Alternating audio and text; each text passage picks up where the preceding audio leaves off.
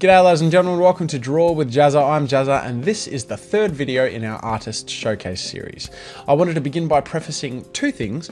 First of all, I get hundreds of these sent to me, so I can't feature them all in a video, unfortunately. So the ones I feature are things that either feature art styles that I find interesting, or pieces that are just very impressive, or artists who are new and learning and are doing well and could use that encouragement and publicity and having people look at their work. That being said, with hundreds of artworks being sent to me, sometimes it takes me a while to get to your artwork to review it. So if you send me an image, don't send it to me again and again and again because you don't think I've got it. I've got it, but it might even take me up to a week to get to it to eventually review it, because I'm going through these one by one, looking at them and trying to give constructive criticism as well as positive reinforcement.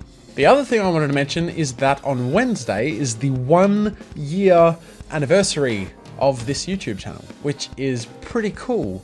A year ago, I had no freaking idea that I would end up having over 13,000 subscribers in the first year. That's just, it blows my mind. So I really just want to thank you all from the bottom of my heart, and I look forward to another year of a lot of content and fun interaction between both of us.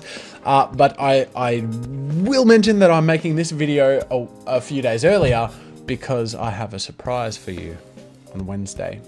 So you have that to look forward to, and it might involve me semi-naked again. Why are they always my surprises? Jesus. So getting straight into it, our first piece is by JAZZA'S and it's called Watched.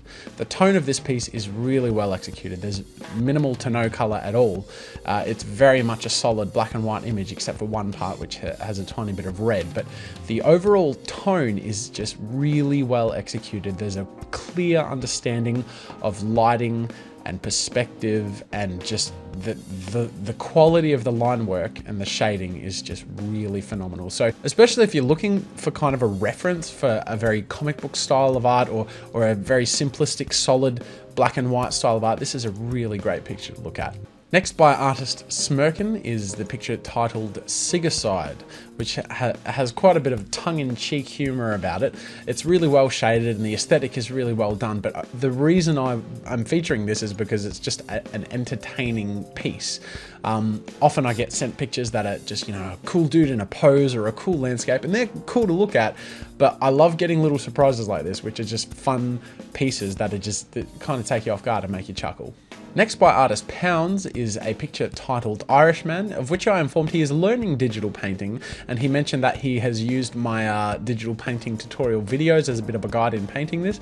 So I just wanted to feature this just to mention to that this person, I always guess like male or female, and I always get it wrong because they message me and they're like, I'm actually a dude or I'm actually a chick, so I'm not going to guess anymore. But either way, yes, great job, keep it up, and especially for a very early piece of Photoshop painting, I think this is fantastically done. The next piece is by an artist I've featured on this series before in the first video, I believe, by Anti-Skill, and it's called Unearthly, and it just has a really cool dynamic look about it. I love the colors. I love the way the focus shifts to the center of the image where the power is emanating, and the use of colors in particular, and the use of the framing and the overall shot itself just is very impressive and well done.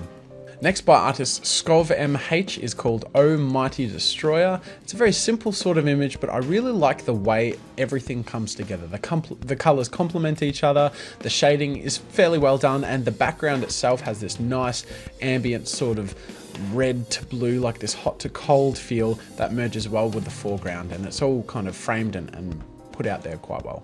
Next piece by artist Zero Luminarium is The Rave Come to Play. This is a character that this artist has created called Raven, and it's obviously inspired by certain anime art styles, but the line work and the shading is very well done, and I wanted to show that to you.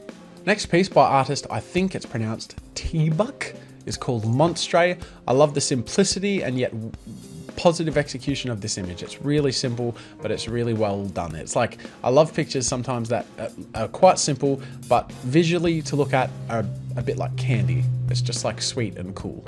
Next piece by artist Cookie Ravage is titled Winter, and this one just blows me away and was like, ooh, really close to getting the feature this week. And like, I'm not playing favorites or anything, But it was a very close call. I love this picture. It just looks astounding. I love how the environment, the background merges with the atmosphere in the distance. The close mountains frame the overall image. The character in the center gives a sense of scale. Everything is framed in a sense of realism. The way the wind is blowing and where the snow sits on the mountains, how the atmosphere feels and the smoke, and everything is just really well done. So I wanted to share that with you. Make sure to go check that one out. Next piece by artist MSP Toons is called A Nice Evening Stroll, which I have to mention is drawn with a mouse. This is a big deal. Now, it always helps to mention don't lie to me, but it always helps to mention what medium you've drawn it with or how much experience you have, because it gives me some kind of a context. And a piece like this, having been drawn with a mouse, is very impressive. Someone get this guy a tablet. But yes, I know the difficulty between drawing by hand in a pen type feeling and then drawing with a mouse, and it's a severe handicap. So this deserves a bit of attention and commendation, because he's done a really good job. Or she has done a really good job. I don't know anymore. Next piece by artist Herb Films is called About to Save the Princess, and it is his first digital illustration, and I think that always deserves a bit of a clap and encouragement, because you can tell when someone's challenging themselves and being ambitious, and I think that this person has done a good job.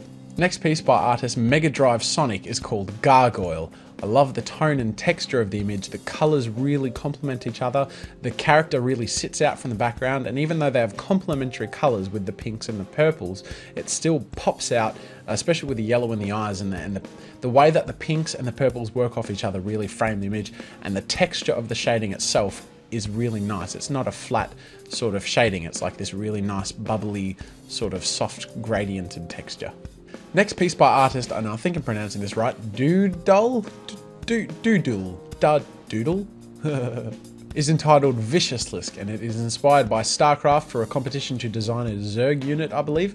And there's just something about this image. The legs just pop out to me. I don't know why, but the way that they're shaded and the highlights, and it just looks like a very tangible, well done piece of the artwork. I don't know why, I'm just really into those legs. The silhouette of the image overall is well done and a nicely framed picture, and the design of the unit is really cool.